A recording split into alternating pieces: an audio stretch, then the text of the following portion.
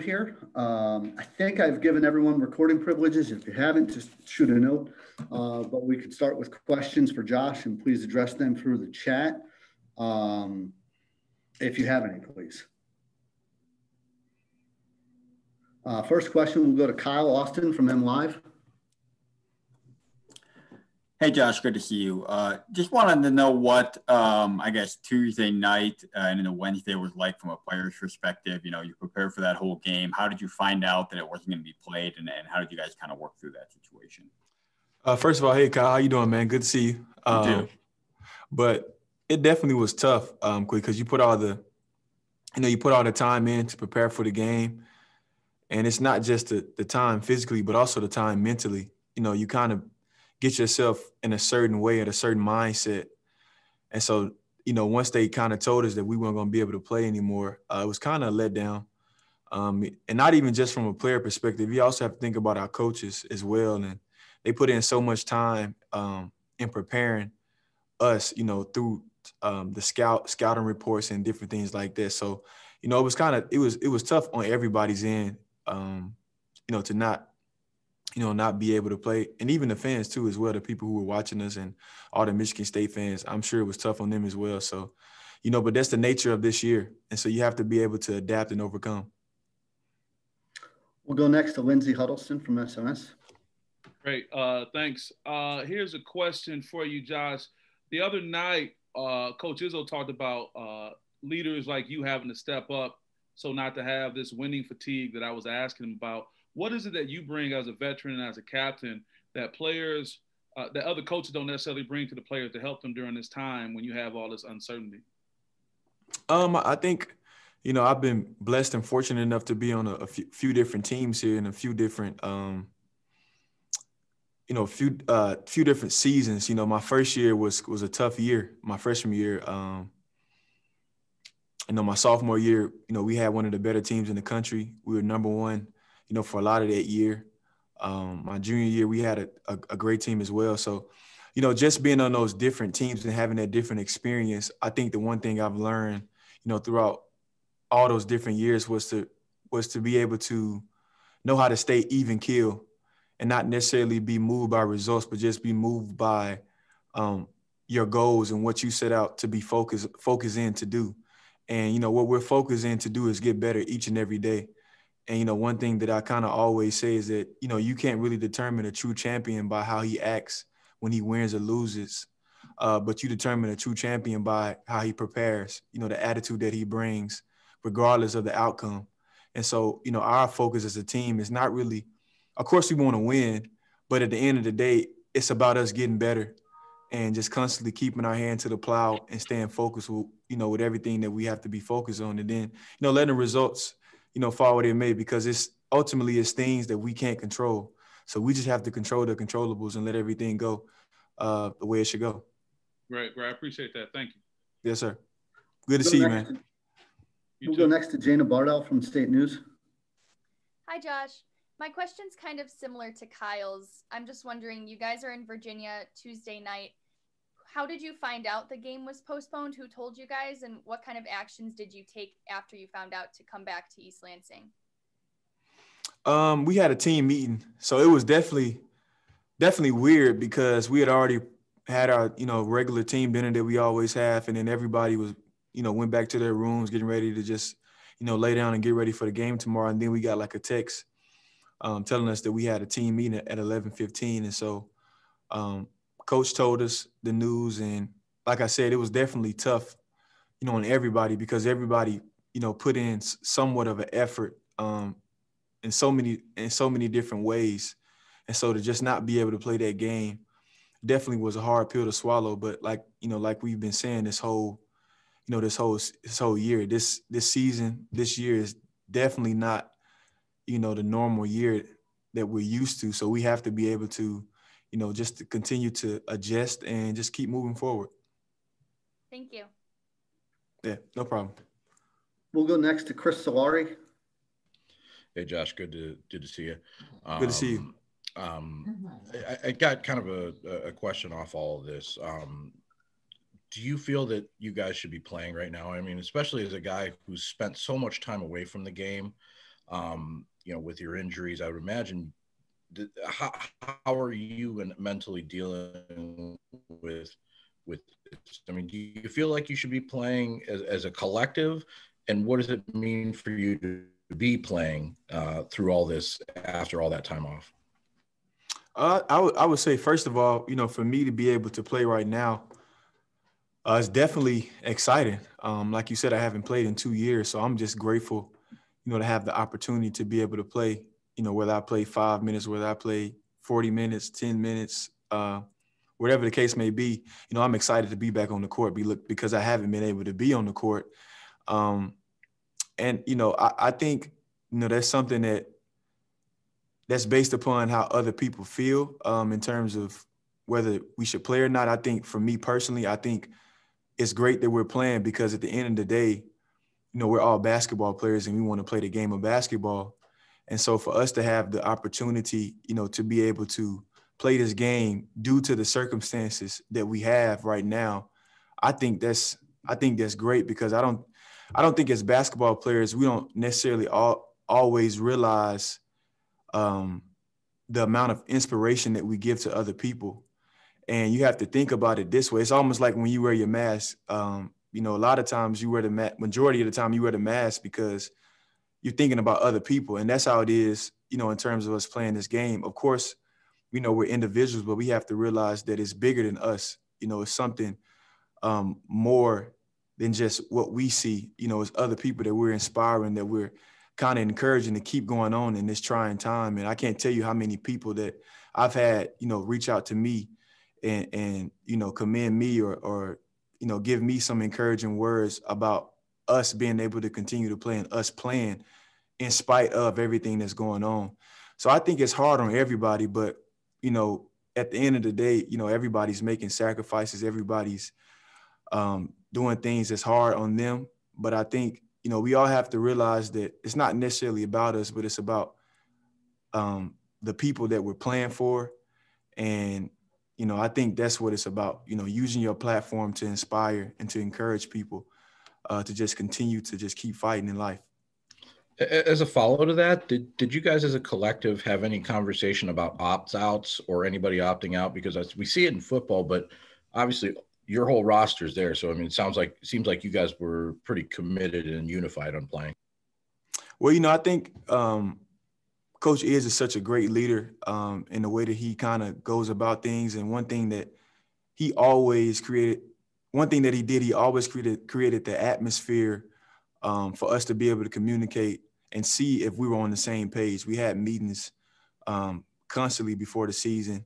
And then even as a team, we communicated as well. And, everybody was on the same page. And that's one thing that Coach is big on is that we're all on the same page. And he doesn't want anybody not to be on the same page. And he realizes that at the end of the day, we're people. We're going to have differences of opinions. But, if we can somewhat be on the same page and we can communicate and be transparent about how we feel, he loves for us to do that. And so as a leader, he has created that space for us all to be able to talk about how we feel about everything that's going on. And, within those meetings, everybody, agreed on the same thing. And that's to play basketball and to go out and have fun and just to enjoy this game. We have time for a couple more. We'll go first to Aaron Beard from the Associated Press and then to Audrey Dahlgren. Hey, Joshua, a lot of teams are dealing with the same things right now. Games that are being rescheduled and called off, preseasons with no exhibition games, but not every team has some older guys or a core of older guys. You guys have some experience. How much do you think that helps this group and just sort of trying to manage what you're doing, each day with things that are changing by the minute? Well, I think experience plays a big key on every team. Obviously I haven't had any experience. I don't have any experience under my belt in terms of what we're dealing with, this season, in terms of the virus and different things like that. But I do have experience under my belt in terms of, knowing how to deal with adversity, knowing how to deal with highs and knowing how to deal with lows. And so I think, kind of at the end of the day, if you have any type of experience, it definitely helps your team. And that's kind of what what has been helping us. And I think it's going to continue to help us, especially later on down the road when we really get into the Big Ten games and we really get into the meat of this, the conference play. And so I think experience is big, and I think it definitely has helped us. Thank you. Mm-hmm. Last question for Josh is from Audrey Dahlgren. Hey, Joshua. I hope you're having a good day. Hello. How you doing? I'm good, thank you. Was going back to kind of what Chris was mentioning in a sense, the mental aspect of it. How much do you think that being able to play right now is better for you and your team mentally versus not being able to play? I think that's really the best for us because, like I said before, we're used to playing basketball. And so a lot of times it's tough on you mentally when you're not able to do something that you're used to doing. As humans, we're creatures of habit. And so when you kind of break that habit or that routine, within your life, that's when the struggle begins to happen. And so I think for us as basketball players, us having the opportunity to play the basketball right now is definitely helping us mentally. And so, I'm just thankful that, we're able to have a season, especially, with all the different things that's going on right now. Thank you. Mm-hmm. Josh, thanks so much for taking the time, and we'll be up with Coach Izzo shortly. All right. Thank you, guys. Have a good one. Thanks, Josh. See you. Thanks.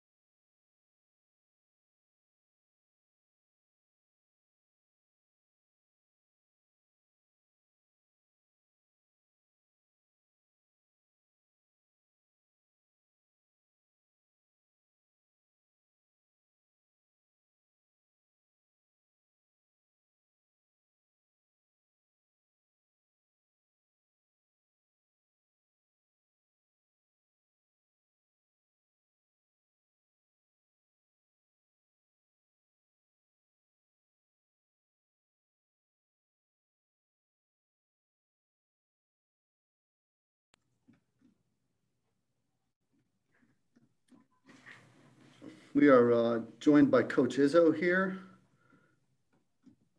I think everybody can hear me. And Coach, if you're ready and want to start with an opening statement, and then please address questions through the chat. Yeah, I guess we're doing what the military says, you adapt and overcome. We adapt into new situations, overcoming what, the frustrations and disappointments that we have to deal with. And everybody was looking forward to playing Virginia. There's no secret about it. Not only Joey, but all of us were. And as a coaching staff, we were, just to see where we were at is really important. But we've adjusted. We got back. We practiced almost immediately because a day of travel counts as a day off or a day on. So we practiced then, and we gave them yesterday off, which was great. I got to actually go look at a little football practice for an hour. That was fun. But got a lot of film work done myself yesterday in Oakland. Players got to relax, although it's near finals time, so they had a lot of work to do. So they were all disappointed, especially Joey, but they realized that we got to move forward. Our focus since then has been nothing but Oakland. And we're excited to be back practicing today and getting a chance to play on Sunday. As far as Oakland's concerned, it's a difficult game for the media, for the coaches, for the players, for everybody. I mean, my staff said it best. after watching film on them against Michigan, especially against Oklahoma State, they said, Coach, this is the best 0-6 team in the history of the world. And I only say that because I told you guys every week that COVID is going to come, go. It's going to affect some teams differently. Well, you know, it was 3-4 weeks ago, they had 14 days of quarantine, coach, players, everybody. So I think they practiced 2 or 3 days before they went down to Cincinnati. They played 3 games in 3 days, got killed by Xavier after 2 days of practice. And then they got beat by, I think it was Bradley and Toledo. And then they go home for a day. They go to Michigan and play their tail off against Michigan, who's been playing really well. And then they had another day. I think they went to Purdue and got killed down there. And then they had 4 days off to practice for once. And they go to Oklahoma State. It's a 2-point game with 5 minutes left. So I'm not trying to make them better than they are, and I'm not trying to make them worse. It's just this. For 20 years we've played or more. And there's been years we were really good and they were really good. And there's years we were really good and they weren't as good. And there were a couple of years when we weren't that good and they were good.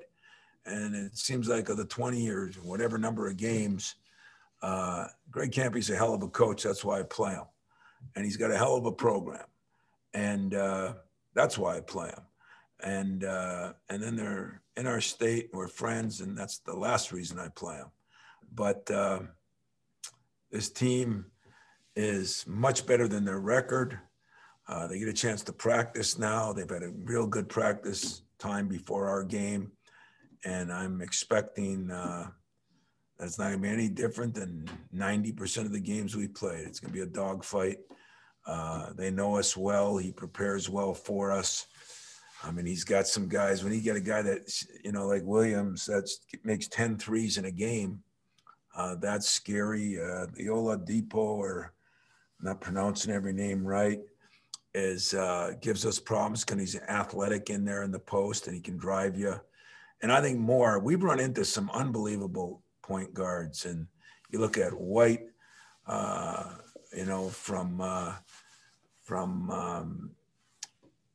White and Davis, you know, the kids we played against, Notre Dame's kid, all those kids have been really good point guards that have, I think, played really well. You got Western, you got Notre Dame, you got UAD, and every one of those guys have played pretty well. And now this kid Moore runs their team. He's very solid. He can shoot it decent. But he passes well. He's got a great feel for the game, great hesitation moves. And so saying all that, I'm just looking forward to the game. So probably talk too much. Let's go to the questions. We'll go first to Kyle Austin.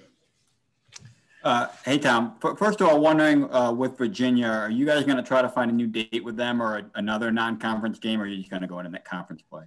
You know, I'd like to find a new date with them, but we both run into problems after this week, and now they're in quarantine for a while.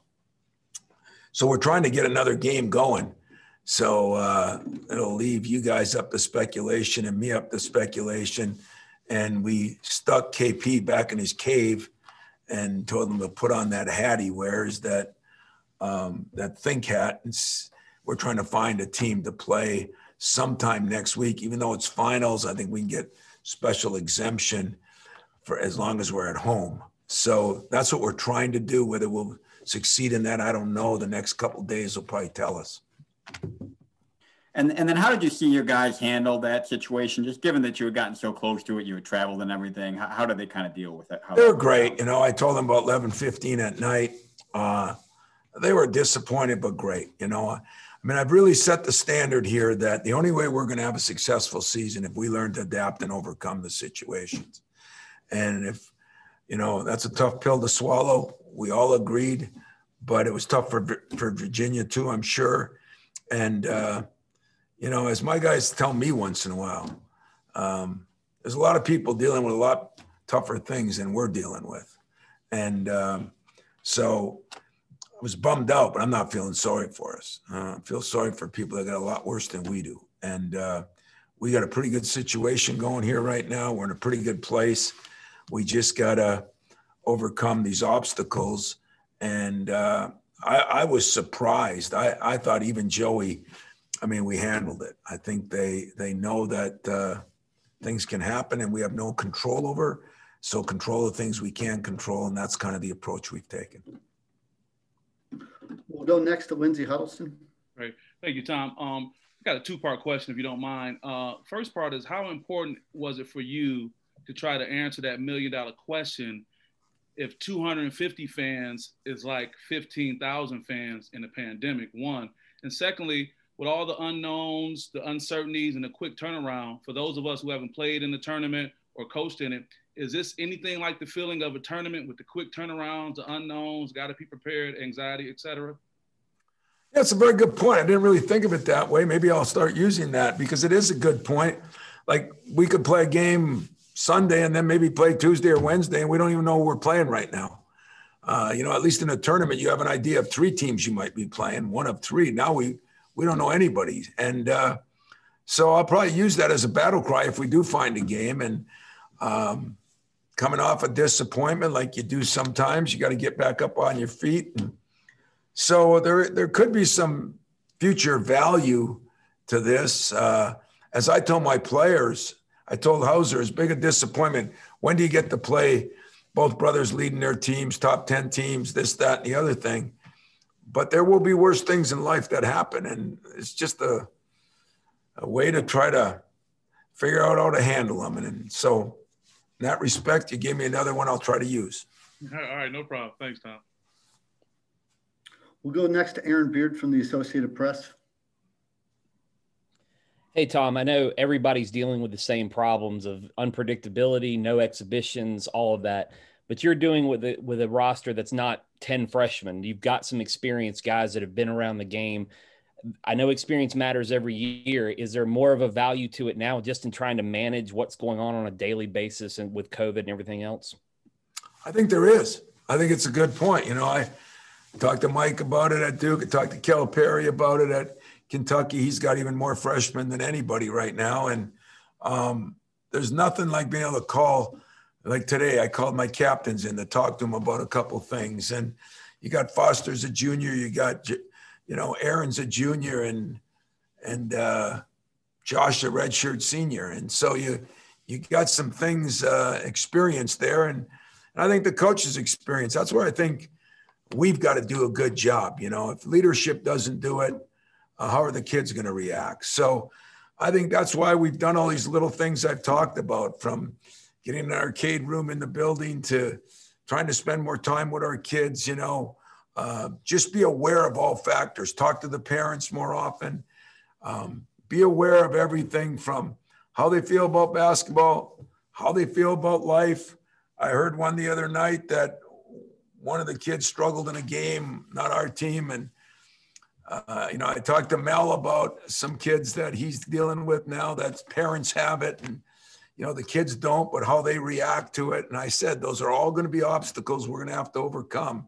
The more experience you have, the easier it is. The more mature you are, the easier it is, but it's never really easy. And I think that's why a team, when they go through some adversity, staffs better be there for them and players better be there for each other. And I think we've done if I'm proudest of anything this year, that's what I'm proudest of. I think we've done an incredible job of keeping everybody together and trying to understand that each kid's going to be going through something different. I got Julius Marble who lost his dad this summer, I've got other kids whose parents have gone through it. I got DJ who lost his dad. It's a lot to do. And that's why for us, my staff, we've really tried to tunnel vision and spend a lot of time with our kids and do a lot of things with them. I think I can beat a couple of them in pool now. So I'm getting better. Not in Xbox, not in Fortnite. I ain't going that far. And I'm not having any Twitter contests with them. So I don't care who's sick and who's not. That ain't happening either. there are some things that are definites. Those are a couple of them. But the other stuff, I think having some kids, having a staff that's experienced, and having people wanting to spend time with people has been a savior for us. Thank you. We'll go next to Chris Solari from the Detroit Free Press. I'm a little thrown off by the Fortnite reference. That's impressive. I wanted to ask you a little bit about I got a 20-year-old too, you know. I wanted to ask you a little bit about the time that you spent in isolation, and how much did you and Greg commiserate as you were both kind of going through that at the same time? Well, I did call him once or twice, but and then talked to him after and kind of figured out who had what, as I've done with a lot of coaches. I mean, I've called coaches I don't even know just to give them a little support and also try to figure out what each person has gone through. But, you know, I think for Greg, what was hard is, you know, I had DJ and my staff here and my players were still practicing. So I joked about it, but I'm starting to wonder if I should take another COVID 2 weeks because, you know, our guys got through it well. They've been playing pretty well. They practiced well. Well, Greg's kids were in quarantine too. So he couldn't even have his team practicing for the most part. And that's what I think makes it harder for him and made it harder for him. Now he's coming out of it and just in time to play us, you know, but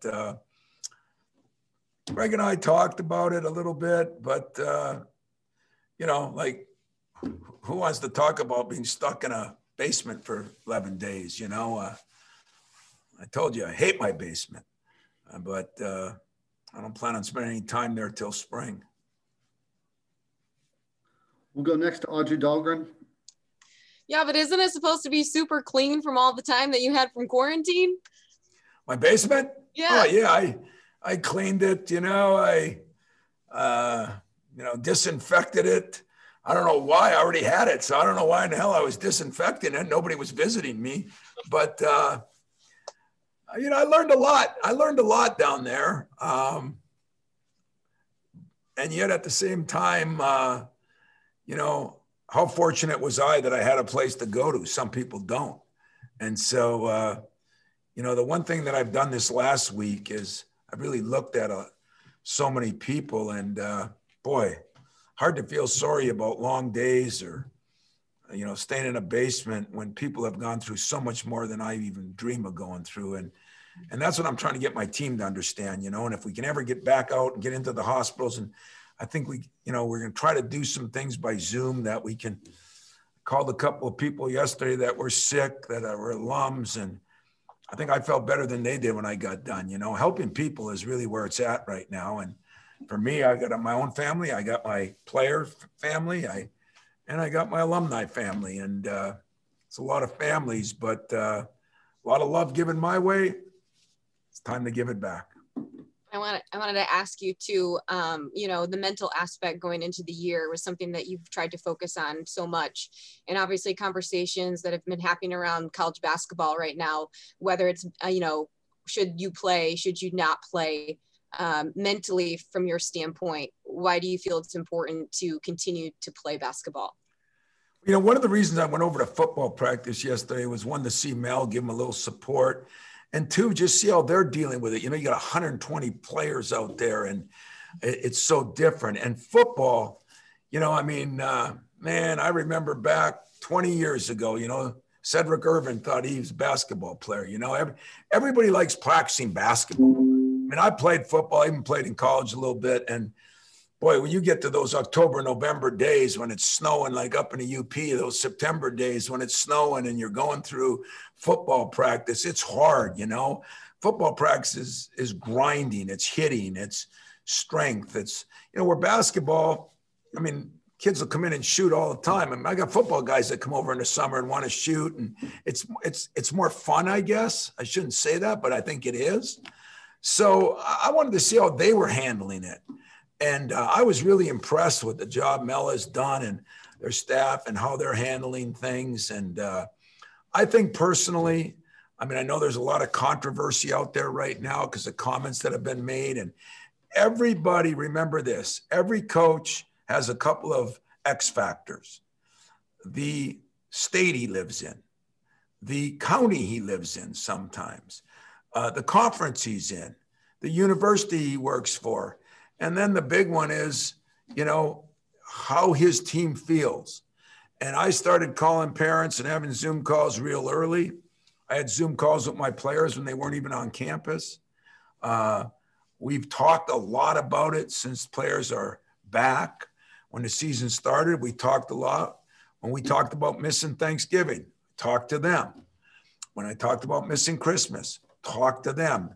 So don't let anybody act like this is a dictatorship where the coaches or the Big Ten Conference is making us play on Christmas Day. This was something, once we decided that our kids probably had to be up here at Christmas, I actually talked to Juwan Howard because he played in the NBA and you know, there's nothing like Christmas Day in the NBA. So especially then I said, well, NBA isn't going to be playing then. Let's us take over Christmas Day. And that thing got rolling a little bit. Then the NBA came back, but our players were excited about it. Our players know the most they get at Christmas is 3-4 days would be a miracle. And sure, they want to be with their family. I'd like to be with my family. But again, think about all LeBron sacrificed and those guys making millions of dollars.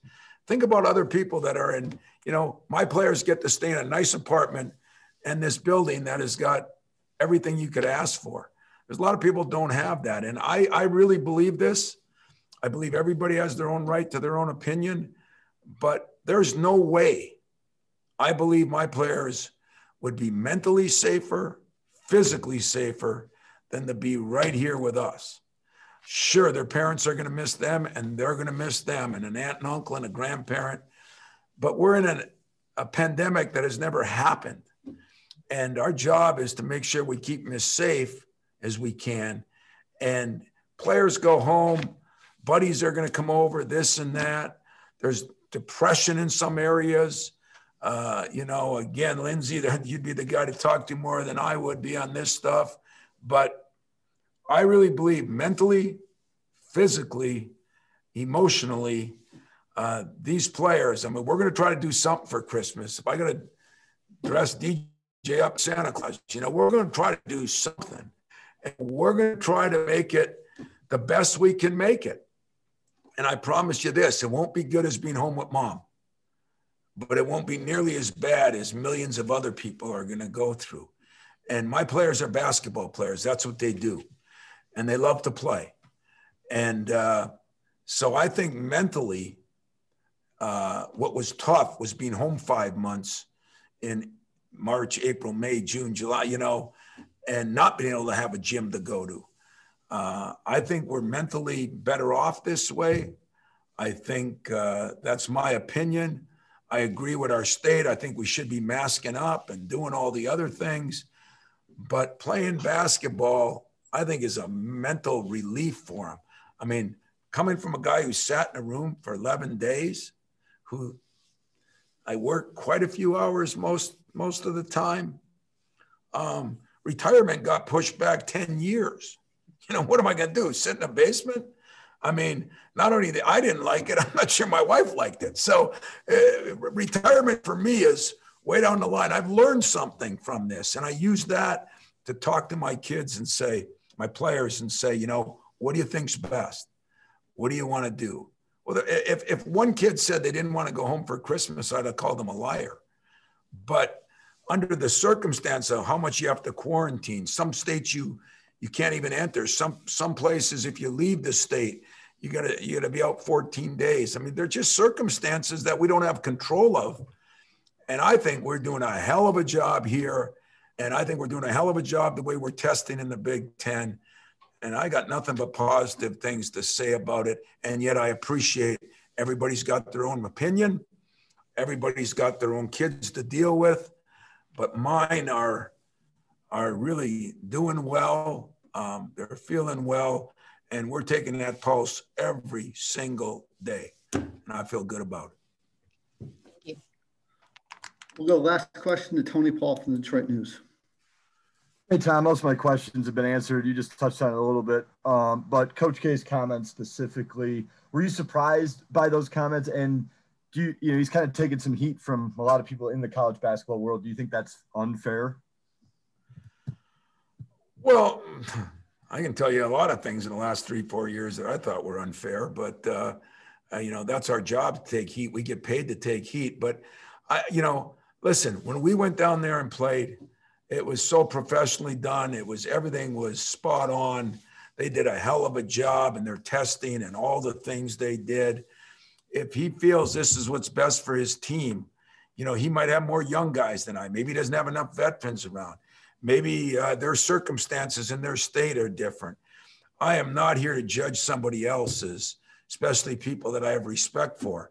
But the only thing that I would question for all of us is basketball players love to play basketball. And they love their family. Hey, we're going to get to see mom and dad. It might not be on Christmas. We're going to get to see the grandparents.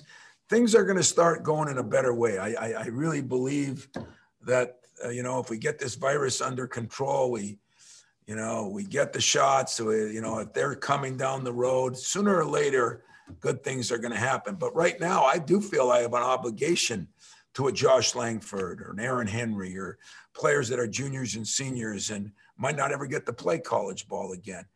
And so for us here, this is what we've chosen. For Mike, that's what he's chosen. I don't think anybody should give anybody any heat. I just want to make sure that it's not implied like if you agree with everything he said, don't think that I'm taking my kids away from Santa Claus, or don't think I don't care about their mental health.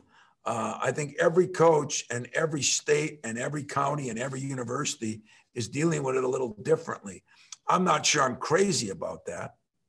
I wish we were all on the same page. This unity thing we're talking about, I think it should be with everything.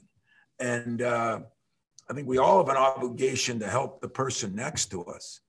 And but if he thinks that's the best way for his team, I respect and admire it. But I just want to make sure, don't take that as I don't care about my team. I don't care about my mental health, because I've heard that being said for some of us that believe we got to keep moving forward. I have been a mask carrying, card carrying guy my whole time. I believe this virus is serious, but I just, for some reason, believe I can control my kids here even better, because when they go home, it's not that the parents won't control them, but all their buddies are going to want to be around, and some of them are going to be, in different ways, different than others. And so I think this is the safest bet for right now, but that's just my opinion. Up for debate, up for criticism too. But I've done enough homework and I feel good enough talking to my players that I'm comfortable telling you we're in the best position, best place we can be in. These kids are in the best place they can be in for right now, according to me and them. And we're going to keep moving forward until somebody tells us differently. So I don't think anybody should criticize.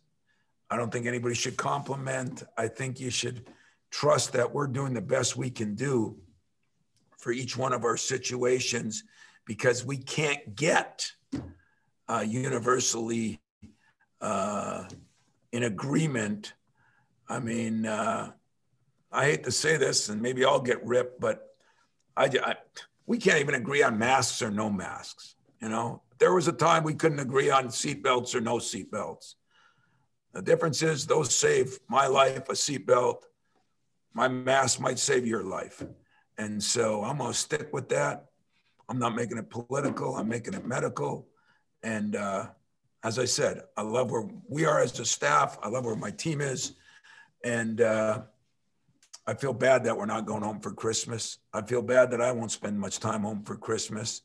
I'm going to do what I think is best for my team and my position here. And I know this, I might have Christmas in May. I'm going to find a way to still celebrate it. It's just going to maybe be a little later, and but I'll make up for it.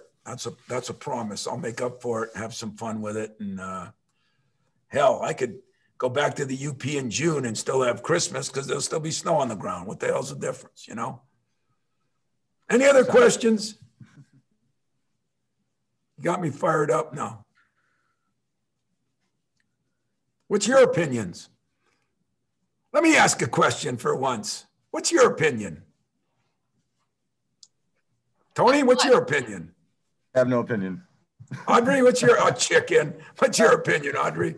On what? What's your opinion? I have a lot of Chris? opinions. I mean, on this situation. On the masks or no masks? No, on whether, we should play or not play or move on or not move on. I will say this. I think that mentally, for the health of everyone, you need to have somewhat of a routine and a schedule of what you're used to in order to feel as though you are continuing to flourish in your own mind. That's more professionally said than I did. So hats off to you. But as you can see, it's tough, Tony. It's tough, Audrey. It's tough, Chris. It's tough for all of you. And it's tough for me. And y'all got kids. And some of you have had it. Some of you haven't. Some of you are not responsible for other people. Some of you are. There's no blueprint for this. That's why we're all kind of trying to do the best we can do. But I think I'm fired up in a positive way because I feel like I've did my due diligence and my homework. And really what I care about is not how I feel. I care about how my players feel, my own kids feel. And I feel like we're doing what is best for us. And I respect everybody that's doing what's best for them, except if you don't wear a mask, then I have no respect for you. Thanks a lot, guys. Take care.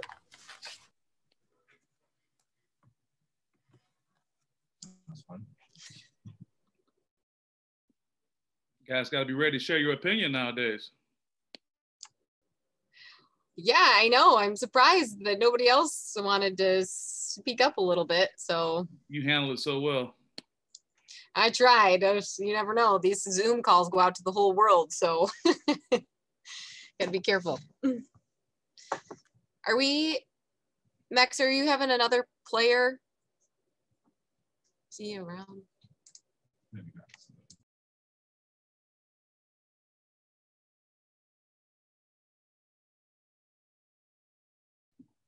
Audrey, that's it. I think they're practicing here in about 5 minutes. So. Okay. Thanks, Matt. Yep. Appreciate it. Yep. Thanks. Okay. Well, bye. See you guys.